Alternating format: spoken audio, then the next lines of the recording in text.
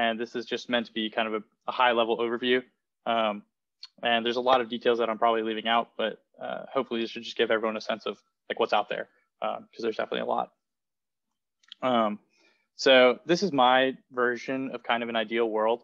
And so the first bullet point is we figure out the learning rules involved in the brain, just copy paste them into machine learning. That'd be great. I say all question mark because there seems to be evidence that there's multiple learning rules and there's multiple different learning regimes, and different brain structures might require different learning rules, et cetera. So there's a lot of complexity there. And it would be nice if this started to work, because currently Hebbian rules do not generalize to deep networks. And another problem associated with this is that it's really hard to get all the learning rules from biology. So as I just said, biology is very complex. Alternatively, there's another sort of path forward, and that's that we can get to a general local learning rule first, just by experimenting and trying to find a local learning rule that works in machine learning. And the reason this is kind of a good thing is that it would allow for faster computation of weight updates, which would allow for larger and more complex networks. And so the third point here is that either way, we're pretty sure that the brain is not doing backpropagation as it exists in computer hardware today. And it might approximate backprop in some way, and that's definitely up for debate. It's very likely that something that's sort of it kind of has to be grounded in theory, and there probably does exist a nice theory that explains how this is working. Whether it is exactly backprop in sense of what it calculates, intermediate variables, is definitely up for debate, and people are still looking. So I was debating whether to include this slide because I think we should be pretty familiar with it. But for, I guess, the folks watching on YouTube or people who aren't super familiar with backpropagation, this is just a very brief overview. So what's happening here is you have a bunch of inputs on the left, that's x1 through xn. You also have a bias node, which is just set to 1. And that is all multiplied by a weights matrix to then give you the sort of summation of all these inputs, and then you pass that through an activation function, and that's your neuron output. Now, backpropagation, what it does is it takes that output and says, should this be higher or lower? And the gradient with respect to all of these weights, and even with respect to the activation, tells you whether the value should be higher or lower. And you take your dial, each one of these weights has a little dial, and then you turn it according to the gradient, going up or down, and it also has a magnitude. And so backpropagation does this through the entire network. So after it goes through this neuron, it'll go through the other neurons that lead up to it. And so this is how the signal from the very end of the network, at the end of the propagation, at the end of the forward propagation, goes all the way back and can tell all the weights how to update. So one immediate problem with this is that it's called the weight transport problem. And so this formulation on the left here is exactly what I was showing on the slide before. And it's that the activations of layer L+1 are the matrix multiplication of the weights of that layer multiplied by the activations of the previous layer with a bias passed through an activation function. And then the equation below that is the error function, right? So you have the error function is the derivative of the activation function multiplied by the transpose of the weights and the error from the L+1 layer.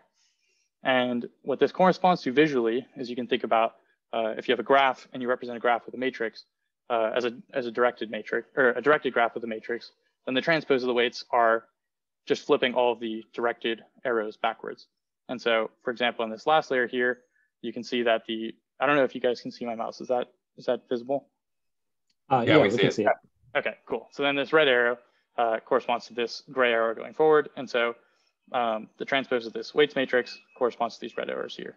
And so what this looks like in biology is something like this.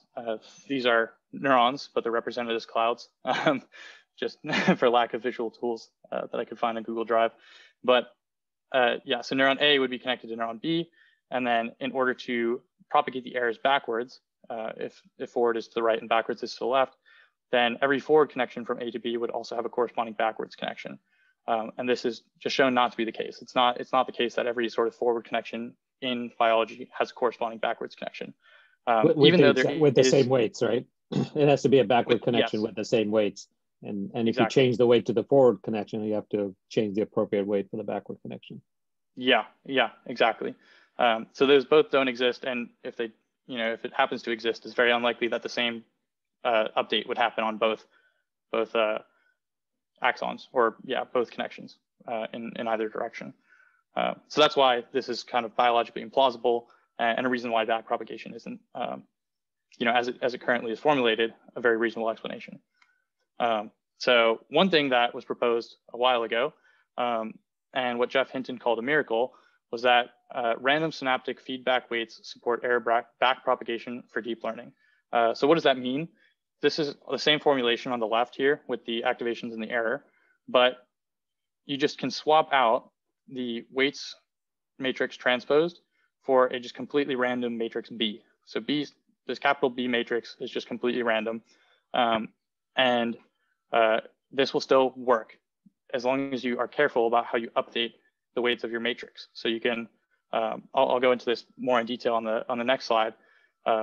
But this picture isn't extremely informative of what's going on here, but the gist of it is that you have inputs coming into this neuron being forward propagated, and then this B matrix represents just a random connection going backwards. And somehow the errors from the layer above are propagated backwards to the layer below, and it doesn't have to be exactly corresponding to the transpose of the weights matrix. The reason it's called feedback alignment is because if you are careful about how you update your weights, then the forward weights will come to align themselves with the backwards weights, which is B. And that would be, that's good, because then you can actually start to update and learn using these random matrices. So here's a visual. Hey, Alex? Yeah. Yeah, there's a question with that. So here in this scheme, you still need a one-to-one connection. Like every forward weight still needs a corresponding backward weight. It just, they don't have, the two weights don't need to be the same, right? The backward weight can be random. But at least the way you formulate it, there is still a one-to-one. Every forward weight has a corresponding random backward weight. I'm not sure if that's true, because you don't necessarily, I mean, it depends on how you like initialize your backwards matrix, but I think you can initialize it with sort of randomized zeros and still have sort of this alignment happen. So okay. Like, I think, so it could be a sparse backward matrix, you're saying? Yeah. So this picture is kind of, what I'm trying to get at. And it's that as long as it's on this orange shaded half, then you're kind of in the clear and you can start to learn. So yeah, just to recap here, this B times E is the errors from the random matrix going backwards. And the W transpose E is actually what you get if you had backpropagation. And so these, if you take the sort of dot product or the cosine similarity between them, if they are at least somewhat aligned and going in the right direction, to the right of orthogonal, then you can actually start to learn. And so it's possible that you could have a bunch of zeros in this B matrix, and that there are no backwards weights for specific weights that exist here. But as long as a whole, this matrix is sort of pointing in the same direction as this one, then it will work. Yeah. So then, the reason it's called feedback alignment is because you want to sort of update your weights such that these get closer and closer together. And the surprise is that you can change only the forward weights to bring them into alignment. So this experiment was actually done as a control for a different experiment, just to say, okay, this was definitely not going to work. Therefore, we can prove that the other method will work. But this ended up working because you can change these forward, not W transpose. You can change the W matrix to align it with the B matrix, and then it will work. And that's supposed to be sort of a good way to have local errors propagate without needing the sort of biological implausibility of point-to-point forward and backward connections. Just a quick question. It kind of looks like to me, if you have a random sparse matrix being the backwards matrix, it kind of implies to me that that represents a subspace, and that somehow only the elements of that subspace are the ones that need to be brought into alignment with your forward direction. So I'm just wondering, I understand that you're showing a two-dimensional representation of this, but if it's a higher order space, then it's almost like you're saying, I'm trying to find the principal component, and that's the most important thing. As long as I can conspire to get my random guys to more or less be aligned with, you know, the principal component of what I'm trying to do, I'm okay. Is that a fair assessment? Yeah, I think that's right. I haven't thought about it like that, but I think that's yeah, it's a good way of putting it. Okay, yeah. So then so as I said before, it actually worked, which is pretty interesting. This is a nonlinear problem on a shallow network, so it's not actually that difficult, this experiment. I don't recall exactly what the data set was, but you can see here that in these 4 panels, the first and the fourth one show that this feedback alignment, which is in green, actually approximates backprop in terms of its performance. I wouldn't pay attention to the fact that it's better here. I think that's probably just noise. But the point is that it's pretty good. And empirically, what ends up happening is that your alignment, this B panel is the alignment, ends up going and converging around 45 degrees or a little bit less. And so ideally it would be 0 degrees, but it kind of bottoms out at some non-zero degree. And this is just the structure of the network. So it's only a few layers deep, which is sort of ominous for the future of this feedback alignment, because this is kind of as deep as it will pretty much get. Another cool experiment that was done with the feedback alignment algorithm was this multi-layer stochastic MNIST network. So this is kind of very reminiscent of a spiking neural network, and PSP is postsynaptic potential, and this is the error signal.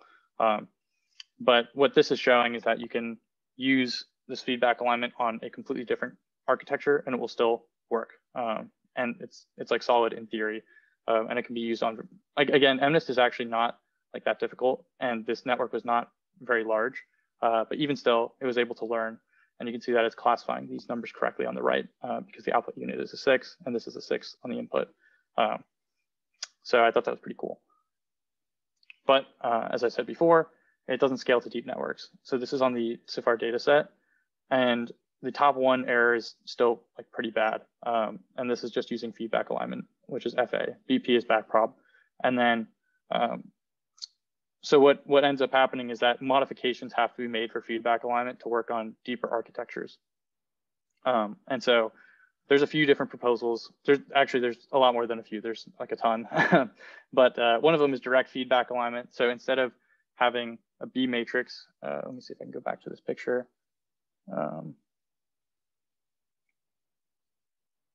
don't know where it went. It was the structure of the network. Well, anyway, so instead of having a B matrix, a random matrix between each of the 2 layers, every pair of adjacent layers, you have a random matrix in between each layer and the last layer. And so then the errors from the last layer just go directly to each layer. And then there's other sort of modifications of feedback alignment, and along these same lines with indirect feedback alignment, where you have just one random matrix that goes from the very first layer to the very last layer. And so there's a bunch of different ways to sort of modify this. Another one is just uniform sign concordant feedback, which is a very complicated way of saying that you just set B to be the sign of W transpose. This should be transpose. But one thing that kind of annoys me with these proposals is that all of a sudden it becomes less biologically plausible. So if you're converting B to be the sign of W, then all of a sudden, propagating or copying the sign between the B matrix and the W transpose matrix is kind of like just copying the real value. There's a lot of information is in the sign. The fact that like the weight exists even. One sort of one thing with in biology though, the synapses are always either positive or negative. You never go from positive to negative. So once you know the sign of the synapses, that's kind of fixed for forever. Mm-hmm. It's true. Not now here. They might be flipping the sign constantly. So I don't know, but in biology, you wouldn't be flipping the sign. Yeah, that's definitely another thing. That's not even put as a constraint. I think this B matrix just evolves however it evolves. Or actually, okay. So then they're probably flipping the sign. Yeah, it's the W matrix that evolves, and they're flipping the signs in the W matrix. So that's another biological implausibility. Okay, so that's kind of it for the first method, feedback alignment. And one thing, another proposal, which is by Joshua Bengio, was that you can swap the errors for targets with difference target propagation. So to put a visual to what I'm saying here, here's your network. And traditionally you'd have, in feedback alignment, we try to approximate this W transpose matrix with B. And what's propagated back is the errors. But if you swap the errors for targets and propagate back the targets, the formulation comes different. So in order to get from this layer to this layer, you go through this F matrix. And to get back, then you have this inverse of the F matrix. And so now, instead of trying to approximate this W transpose, you try to approximate F inverse with G. And that's what this is over here. And so these are targets being propagated back, not errors. And so there's a whole algorithm that comes along with this, where you have a perturbation phase and you propagate forward and you try to make sure that when you reconstruct it, it's similar, even though it was perturbed. And then you have this reconstruction loss. So it's very much like an autoencoder in order to get to a working difference target propagation rule. And recently, this is actually in 2020, I think late 2022, there was a talk, and it's called A Theoretical Framework for Target Propagation, where they made some modifications to difference target propagation. And they changed out the sort of loss function. So then I think it's called the difference reconstruction loss for difference target propagation. There's a lot of terminology being thrown around here, but essentially they added in a couple extra terms into this reconstruction loss.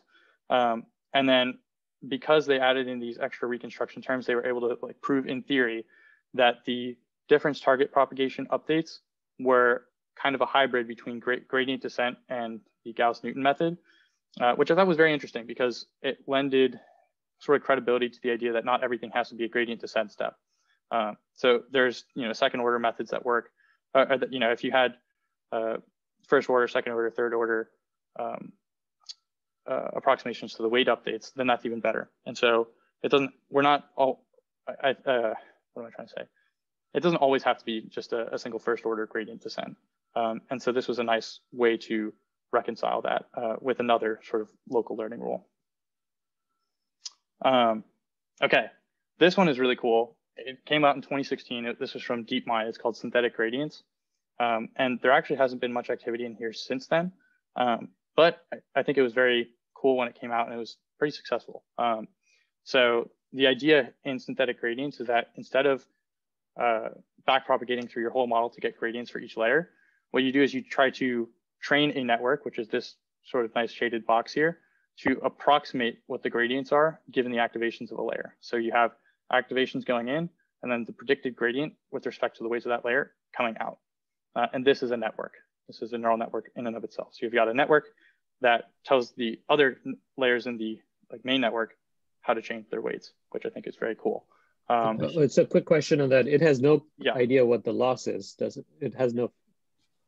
No. So wouldn't that have a huge difference on the gradient if the loss is positive versus negative? Yes. Yes. So the gradients would flip. So. Yep. Yeah. So the loss only comes into play at the very last layer, and this is somewhat similar to the idea of feedback alignment in the sense that your weights are not going, or your gradient updates aren't going to be doing very much in the way of being useful in these early layers, especially that are very far away from the loss function for many time steps, because what's going to have to happen in this is that this loss is going to have to propagate to the layer backward one time step later, and then the next time step it will get one layer backward, and it'll keep progressing backwards as you have more and more backwards passes, or more and more weight updates, I should say. And so it takes 3 updates for the loss to get back to layer 1, as opposed to with backprop, it just takes 1. You just go straight through. So why would you do this? The reason why they did it is because they wanted to separate out each layer and their gradient updates into individual modules. So what this allows you to do is run this whole thing in parallel, even though it's a feed forward network. And then you're simultaneously training this network, which is the gradients. Actually, there's one of these boxes, this gradient network, for each layer, or there can be. There can be arbitrarily many, but the point is that these are not shared among many different layers. Each layer, if you want it to have a synthetic gradient, it has to have its own synthetic gradient network. But But if you do that, then you can start separating it out into different layers. So activations come in, gradients go out. And the way that you train this network is by getting the gradients from the layer above. So you get the gradients from the layer above, you backpropagate through layer 2, and then you can train the synthetic gradient network from the layer below. And that's why it takes a lot of time. So you got to propagate all the way back by training all of these networks in succession. So it's highly parallelizable, but also it'll take a lot more steps. So there's a trade-off there. But in general, it's a very cool idea. It's very reminiscent of feedback alignment. What is like the objective for the like gradient producing network? I think it's like the reconstruction loss with respect. Yeah, it's just a reconstruction loss with respect to the gradients. So like for example, this one it gets activations in and it gives it a gradient out, but then it figures out, okay, what's the gradient I actually should have given layer 1 from layer 2, and so then it's reconstruction loss. I think it's like the squared error between what it predicted and what was the actual, and so then you can backpropagate through that network. I see. Okay, so that's what you were saying, that like in order for it to get a meaningful update, it would take 2 time steps for the information to get to. Okay. Yeah, that helps. Yeah. So it is getting some information about the loss. So given an input, it eventually is told what the true gradient should be. Right. The loss will eventually propagate backward. It just takes quite a bit of time. Okay. So it still has all of the biological implausibility issues that you pointed out in the beginning, because you still need the weight in order to get the true gradient, you still need the transpose of the weights and all that stuff. Yeah, I guess, I'm not mentioning this in the sense of like being biologically plausible as opposed to just a different way of implementing. No, I got it. Yeah, this is mostly this is a way to parallelize everything. Yeah, exactly. Yeah.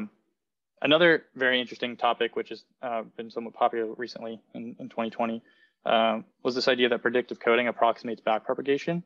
And so this was talked about by Rafal Bogach, I think is how you say his name, in the Brains at Bay meetup that Numenta hosted, which was a really great talk. And then there's also a really great paper called Predictive Coding Approximates Backprop Along Arbitrary Computation Graphs. And the idea here is that you can use Hebbian learning rules on a modified network of neurons that consist of error neurons and value neurons to sort of approximate what would have been backpropagation. And so this was kind of proven out in a theory paper. And then there are simple examples that have been sort of tested as well with this sort of structure.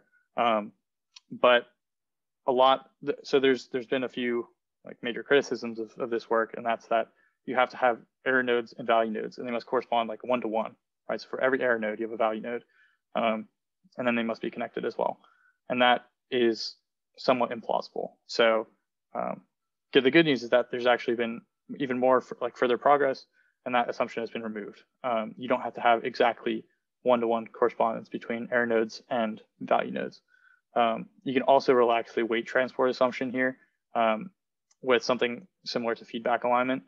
And then there's other work that's extended the predictive coding networks that map to like dendrites. So this is like giving one of these predictive coding networks can be formulated as being implemented by dendrites on different neurons, which is interesting. And then and then it's worth noting that all of this predictive coding stuff is happening on Hebbian learning rules. So the weight update is purely a function of pre and post synaptic activity. This is something that Subutai just sent to me a paper a little bit ago, and I thought it was very cool and definitely worth mentioning here. So we've talked about various different learning rules, but one thing that you can do, and this is work that just came out recently, so you can infer learning rules from the weight updates. So let me explain a little bit more here. What you have is a bunch of different networks and a bunch of different tasks with a lot of different data sets. And you train those networks using various different sort of optimizers, right? So you got Atom, you got SGD with momentum, got information alignment and feedback alignment. And each of these optimizers will take a different trajectory through the loss landscape. And this is, just a toy. But the idea here is that you can look at the activations of the, in each layer. You can look at the layer position. You can look at the weights, and you can look at the layer-wise activity changes. So taking the average weight of one layer and comparing it to the average activation of the next layer. And they will all lead to sort of different paths through this loss landscape. And you can classify which optimizer a network is using to be trained from these features. So you can find out what optimizer is being used just by looking at the trajectory that the weight updates take, which is really cool. And that's what this is here. So with 99% accuracy, you can classify, when a neural network is being trained with Atom, when it's being trained with SGD, and information alignment and feedback alignment. Yeah. What's the value of that? I'm confused. Why would you want to? This is like inferring what the learning rule that was used. Is that what you're saying? Yeah. So you can infer, what the optimizer was. What's it and why? What is the goal of doing that? Why would you want to do that? I mean, I'm confused. So there's the next few slides I think are a little bit more useful in terms of like actually why you'd want to infer a learning rule. This is so I guess I'm setting this up to say that you can classify which learning rule is being used, but in the next few papers that I'm going to show, you can actually generate optimizers, right? You can not just say which one is which, but you can generate a new optimizer. Okay, so this is a preliminary step to the next few slides. Okay. Right. Yeah. And this work actually came after the stuff that I'm going to show in just a couple slides. Well, that may explain my confusion. Yeah. But this is to show that it's definitely possible to do this. So yeah, here's kind of what I was hoping to get to, and that's finding new learning rules. And there's a bunch of different ways that people have done this. And so this paper is kind of a fun title. It's Learning to Learn by Gradient Descent by Gradient Descent. And what this is you take your standard weight update. So you say, well, the weights at time step t+1 are going to be equal to the weights at time step t, and then you change them by a learning rate, and then you take the gradient of f of theta of t, where f is your network. So your network is parameterized by theta, and you just look at this is sort of the standard gradient descent rule. But instead of using regular gradient descent rules, this paper argues that we should actually learn an optimizer. We should say, okay, we know what we're supposed to do, what the gradients of these weights are, but we're going to take that and just throw it into another network given parameters phi, and that will tell us how to update these weights. So yeah, it's basically just saying this shouldn't be just a linear update. We shouldn't just go directly along the gradient. We should plug it into another function and then learn this function. And then the way that they learn it is with this somewhat hard to understand and complicated computation graph, but they're essentially just updating the network. And then every time they update the network, they say, well, here's how we should have updated the network given the previous step. And then it iteratively optimizes both the network and the function g, which tells the network how to update given its gradients. This is somewhat confusing. So I might have not done a great job explaining it, but that's kind of the high level gist. And it seems to work reasonably well on CIFAR 10 and other sort of CIFAR data sets. I do not know how it scales to larger networks. I suspect it probably doesn't work super well, but I mean, that's just a suspicion. It could work really well. And it actually outperforms the other optimizers on this data set. Cool. So then this is the topic that I presented in the deep dive a couple of weeks ago, and it's the idea of looking for new learning rules based purely on local data, right? So this is how you characterize this function delta W, is how you change your weight, and that's the weight from neuron I to neuron J, and it's a function of the local variables of the at synapse I to J, and so maybe some global variables theta. And the way this is done in this paper is actually by a genetic algorithm. And there's all sorts of different ways that they parameterize this function here, this function delta W. It's this function F, which approximates this delta W. And they train a bunch of different learning rules, local learning rules.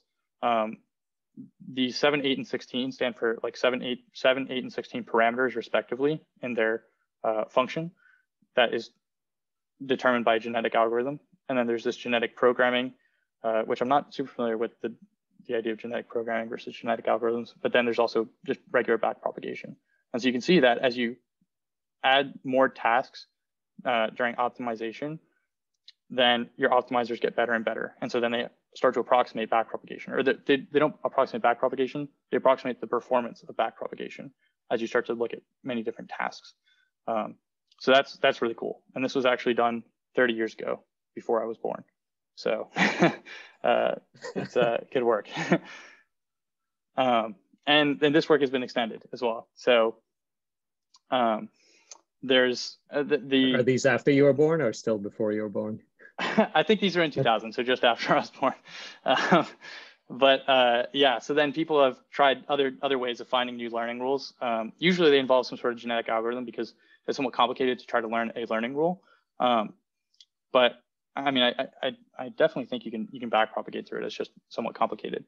And also these were done before like autograd. Alex, what do you mean by a genetic algorithm? Yeah, so it's the genetic algorithm has a bunch of, I think the technical term is individuals in a population. And so each individual is parameterized by a set of variables. And then, it's kind of like SIGOPT actually, where you just have whole population, and then the top individuals in that population are evaluated for their fitness, and then they're allowed to essentially breed. And so then the next generation of individuals comes from maybe the top 10% of the previous generation of individuals, and it's just a combination of all their traits. And the traits could be the parameters given the parameters of a function, right? So they can be the parameters of a neural network. They can be parameters of a parametric function. The weights of several basis functions. These are all things that I think in this one they did, or actually it was this one on the right, they did sort of basis functions. And then the genetic algorithm chooses the weights of the different basis functions. But it's very computationally intensive because you have to compute each individual's fitness for every generation, and then you have to do many generations. So it takes a long time before it to converge. But yeah, so what's interesting here is that they actually took the evolved learning rules. And so the delta rule is, I think, the regular sort of Hebbian learning rule that would have been just a very simple Hebbian learning rule. And then the evolved learning rule is what they've learned. And there's something somewhat different. I think this is a parametric function. It's come out very smooth, so that's why I'm saying that. But it's a function of the pre and post synaptic activity. And they get this interesting sort of landscape for weight updates that are dependent on the pre and post synaptic activity. And you can see here, this is very small, but the A and the F rule are both different weight update rules. And the light dotted line up here is the delta rule, which is just the given Hebbian learning rule. And so what they're showing here is that they can actually learn better learning rules by using genetic algorithms.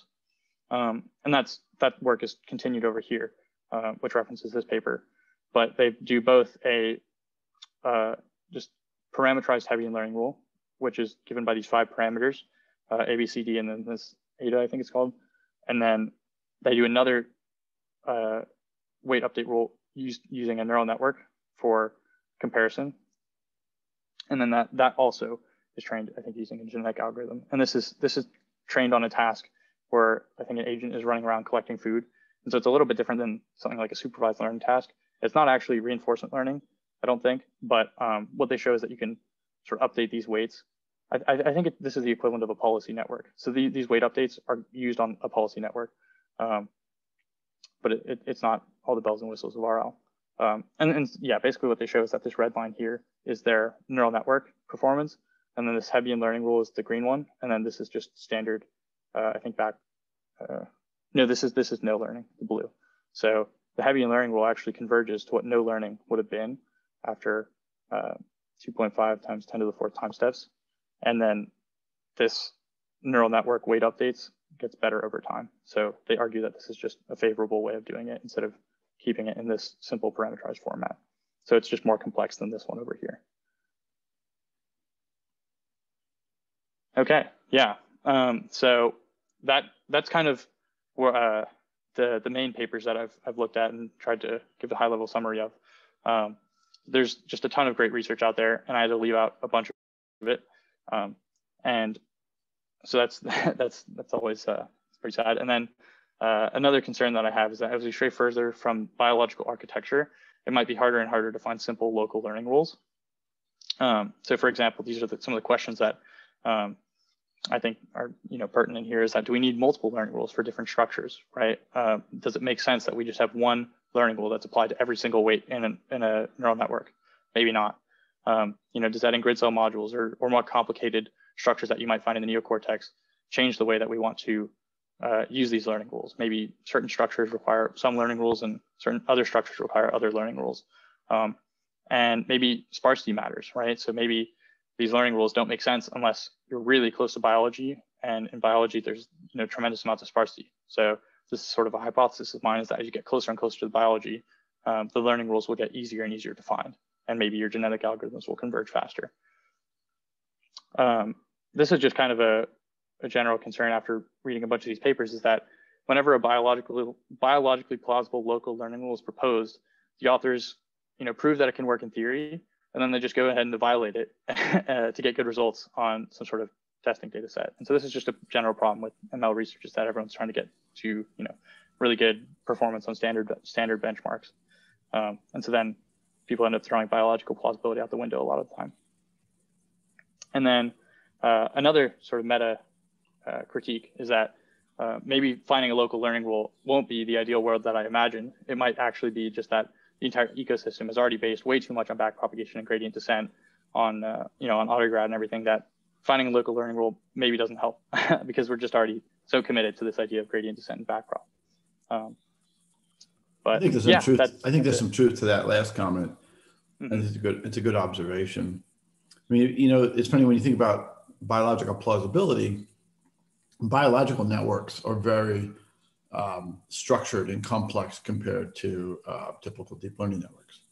And so we have all these different types of inhibitory neurons that have different rules in which they operate, and they force in some sense the structure of the networks and the different types of neurons force things to happen that you don't get if you don't have that. If you just have a multi-layered network, you don't have any of that enforced structure, rules, if you will. And so, it may be that all pyramidal cells have, a similar set of learning rules everywhere, and so there might be one learning rule for pyramidal cells, but it's not going to work if you don't have all the other types of cells and the different structures and all the things that are going on at the same time. So I think your last point there is the current systems are so far from biology that it's not clear how much you can bring those, like a local thing, like a local learning rule into the picture. And maybe you can, maybe you can't, I don't know. But it wouldn't be surprised to me that, you're going to run into limits because the network itself is just totally different. Yeah, I totally agree. I think the structure of the network probably, matters a lot, especially considering that, like for some of these things, like the predictive coding, you need to actually modify the structure of the network for a learning rule to make sense. So I wouldn't be surprised if that was true for a lot of different cases where your learning rule is just not going to work unless you have a very specific kind of structure. Yeah, I mean, we're talking about like the role of the thalamus now is these reference range transforms and so on. So that's a whole part of the system that is just missing completely.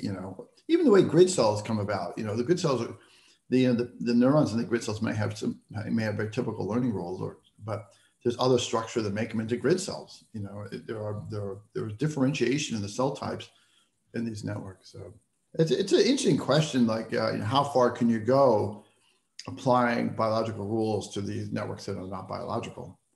And I think we've shown so far with sparsity, you can do some pretty cool things. So that's good. And I think we believe we can get a bunch of other stuff going on with the dendrites and reference rate, but it's unknown actually. Mm-hmm. Yeah. I guess we just gotta hope that it's more universal, like sparsity. Like it seems to be something that's very universal, and it doesn't matter that we're so far away from biology right now. Or we can shoehorn it in there. Yeah, but I think we've got enough encouraging results and understanding to think that there's a good chance we can do this. Anyway, interesting. Yeah, that's a good point. If they're truly universal in some way, then there's some hope even in a complex structure like today's structures. Maybe we can find our way around it. I had another question. In neuroscience and in the biology, you have plasticity plasticity occurs at many different timescales. There's the really fast, weight updates. There's long-term potentiation. There's all these neuromodulators that control the rate at which plasticity happens at a very, kind of local level. Did any of these, did you run across any papers which try to figure out learning rules at different timescales at all? Yeah, I did. That's definitely part of the corpus of research that I had to leave out. But there's one way that a lot of people try to tackle that problem is with this global neuromodulator. So if you have if you have a network, or even something like learning to learn by gradient descent, then like that I can go back here. Like this phi might include some sort of global modulator, and it might say, every weight update is just times 1/100, right? It makes some very small weight updates or something, or maybe it adds a bias to the weight updates. And so that's kind of the way that it sneaks in there, is that you can add this global neuromodulator. I think what I haven't seen is like a big distinction between like kinds of weights. It's usually something like this, where it usually is like a global modulator, as opposed to the distinction between like fast and slow weights, or like different kinds of weights and different update rules. It's usually all kind of shoehorned into one like big function. Yeah, I'm just thinking about like our dendritic networks. You have the feed forward weights, and then you have the context weights, or context, and those might have to evolve at different timescales. I think we did that even in our HTM work. The assumption was the spatial pooler stuff was sort of slower in some sense. They're sort of coming up with sort of basic fundamental features, and then the dendritic weights are the ones that's actually saying, okay, in this context, make this inference, and that could be a very fast thing. Yeah.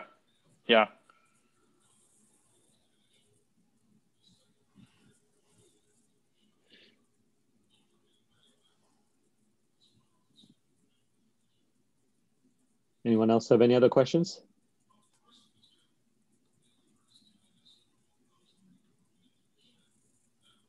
No? Yeah, Alex, cool, I have a question. Yeah, go ahead, Karan. So you said on your very last slide, one of your points was how it doesn't make sense to apply some of these learning rules because we don't have the right structure. Did you come across any work where they're trying to improve the structural aspects so that these learning rules, so that more biologically plausible learning rules could be applied?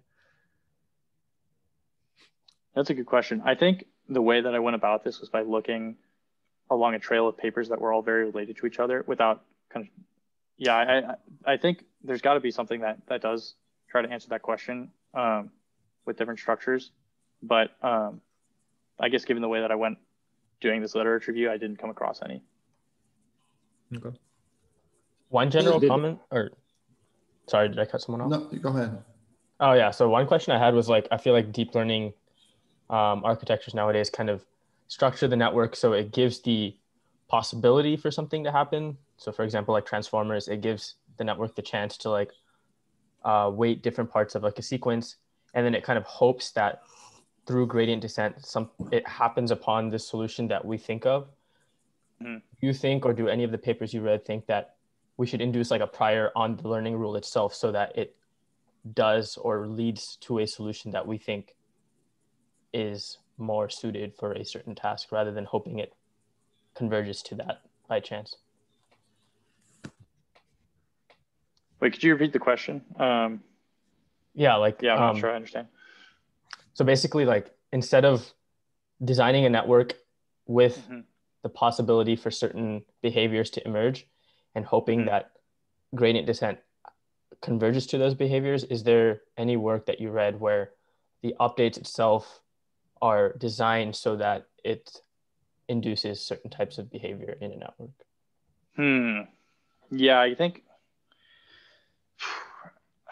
not exactly. I think a lot of the papers that I was reading were more general and trying to tackle like, does this learning rule even make sense? Can it learn in simple scenarios? And the problem with a lot of these things is that it doesn't scale super well, right? It doesn't scale to like, I haven't seen anything with specifically like transformers and local learning rules, or maybe like, another example might be like these memory augmented neural networks and local learning rules. Maybe you just add that in there. But I haven't seen yeah, I haven't seen anything that has to do with like trying to prove that certain behaviors will exist given a certain update rule. It's kind of been like, can we make a general update rule or a general optimizer that approximates backprop or does like better than backprop in some way, as opposed to like for specific structures, if that makes sense. Yeah, that makes sense. And a follow-up question just generally is like, in the brain, I guess, is there any evidence that certain parts have an update rule that are like for it, that are specific to that part of the brain's behavior? Or is it specific to that part of the brain's behavior? Or I guess if a certain part of the brain has a certain role to play, does the way that part updates, is that update rule specific to its functionality in? Well, I think you could say there's different areas of the brain that do different functional things and they have different update rules. Yeah, that's this is not exactly the word you used, but maybe it meant the same thing. Yeah. then the answer would be yes. I mean, yeah. Cool.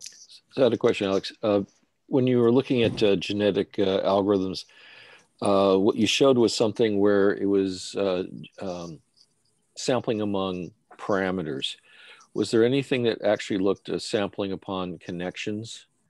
I'm thinking of some of the architectures that we've seen in the past that were performant for certain applications like UNets and things like that, where you skip over some layers and connect some things. I mean, I would think the learning rule for that would be very slow, because if you start forging connections beyond your local layer, there's a vast universe to explore. But I'm curious if anything you saw where they were looking to explore the connectivity with genetic algorithms rather than just parameters. So let me make sure I have your question correct. So when you say connectivity, do you mean connectivity in the network that's being modified, or in the network that's doing the modification, like this update network?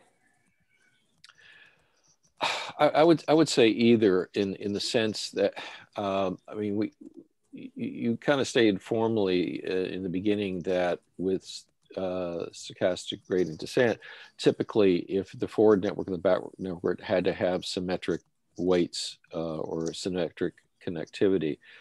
But I'm just trying to think if there is a rationale for saying, taking samples outside of your own layer and skipping layers and forging those connections, whether it's in the forward or backwards network, whether that's something that's explorable or someone's tried to explore that as a potential mechanism for improving learning. Okay, I think I see what you're saying. I'll answer the other question as well, because I think it's somewhat important, is with the update network, like a lot of times, or from what I've seen so far, these genetic algorithms can't really do a lot, because you're learning two networks at once, and this network is really small. So this network architecture is usually fixed, and you just are like learning, a very small number of weights at any given time. But with your sort of main question, I think, one thing that somewhat I think relates to what you're talking about is the modifications to feedback alignment. There have been a bunch, and like with the direct feedback alignment, there's that backwards weights going from the last layer to every individual layer. But then there's all sorts of combinations where you have weights going from like skipping layers, like you're saying. You have like this B matrix. Basically, people have tried all sorts of combinations of like which layers do you skip, how many layers with this B matrix. Is it what's it connected to? There's all sorts of like connectivity that's been tried with the feedback alignment. That's the most notable example that's come to my mind. Also with the synthetic gradients, people have tried like how much do you backpropagate and how much do you use synthetic gradients, and there's a trade-off there as well. But there's been a lot of experimentation. But in the sense that when they said how many layers to skip, it's a it's a fixed construction rule as opposed to an exploration of that dimension, right?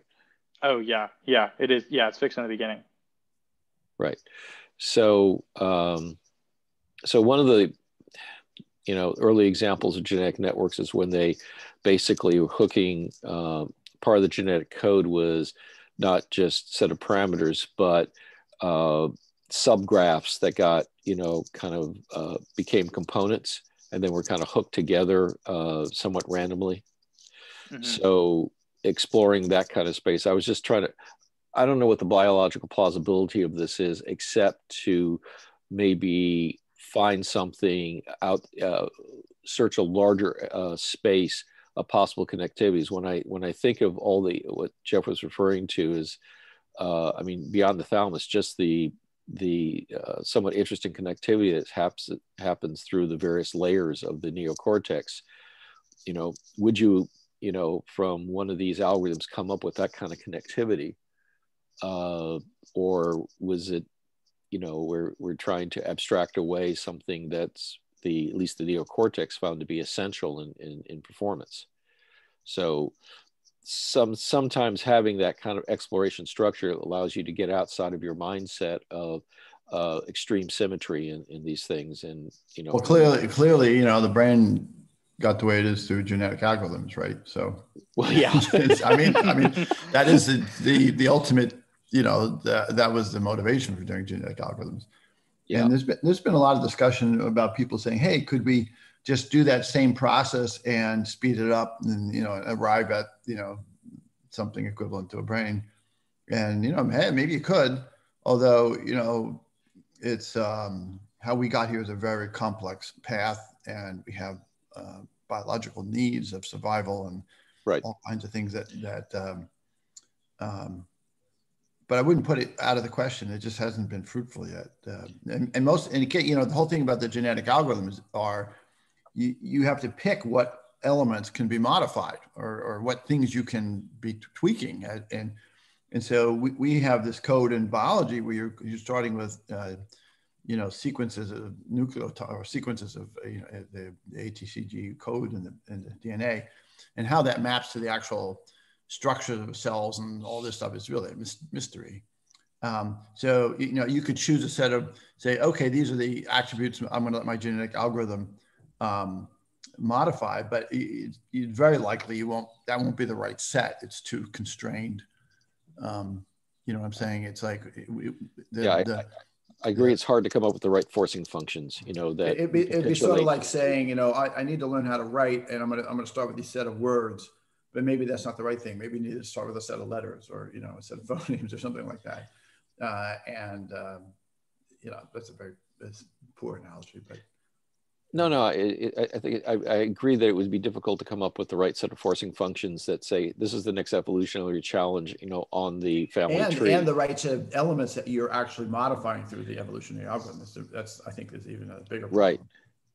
And nature's had the opportunity to do things in parallel over a geologic time. So yeah, and again, we're starting with this genetic code, which is incredibly powerful in the number of manifestations it can make, but we don't actually know enough about it to know, what can it represent? What kind of things can the genetic code represent? Could it produce other? Anyway, there's a huge gap there, which may be necessary, the explanation between going from genes to, phenotype is so large that, anyway, I think genetic algorithms are cool, but so far people have tried to sort of evolve brains and it hasn't worked too well. Yeah, well, yeah. I'm just,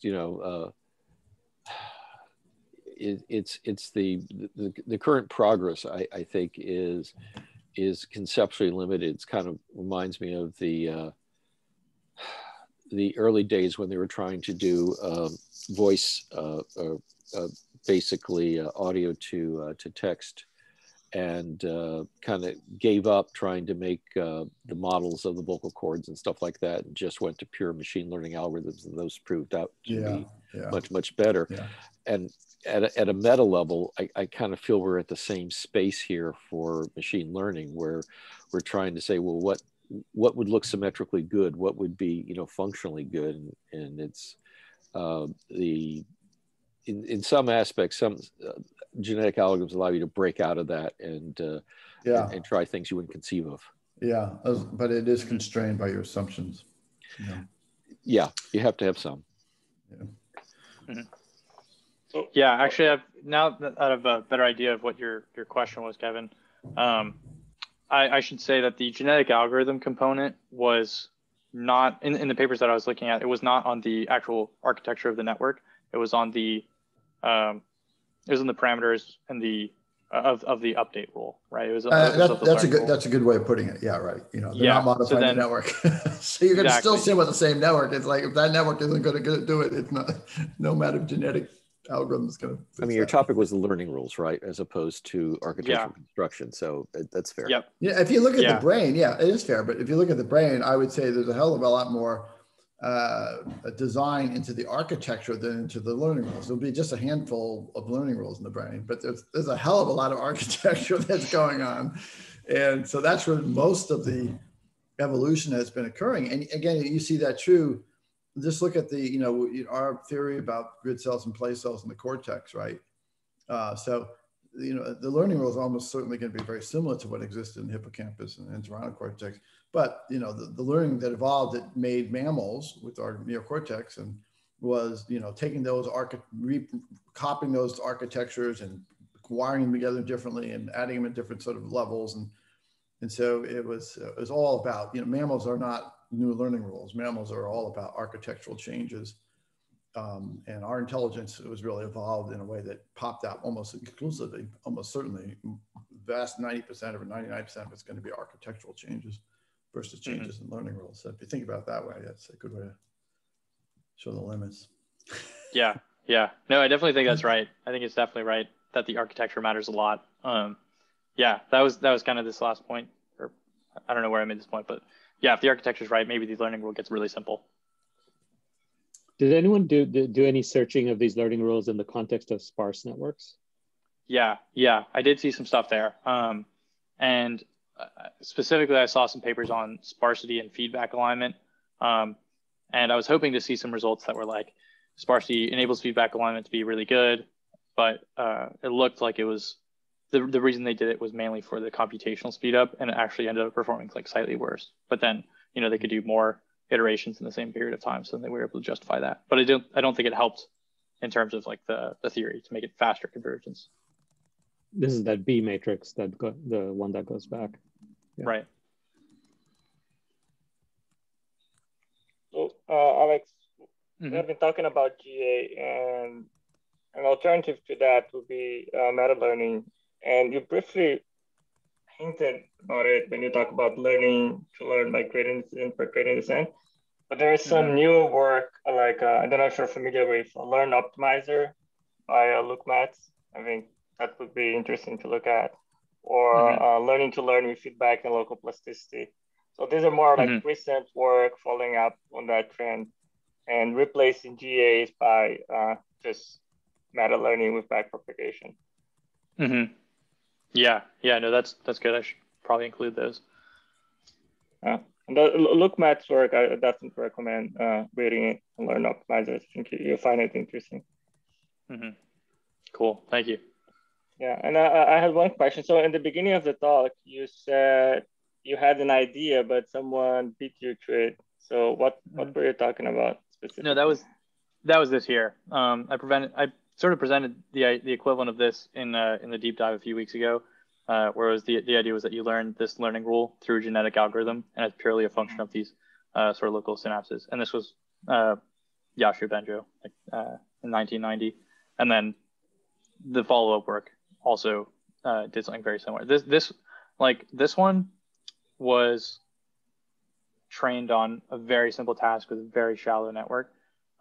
And then I think these learning rules ended up being a little bit more complicated. Not anything like super complicated, but this would have been, I forget the example, but it was basically like, 2-variable addition or something, like just a toy problem, or like XOR or something. And then this was actually a data set of a very simple, it was a very simple data set. But yeah, this is the idea that I presented in the deep dive that was actually already done. Okay.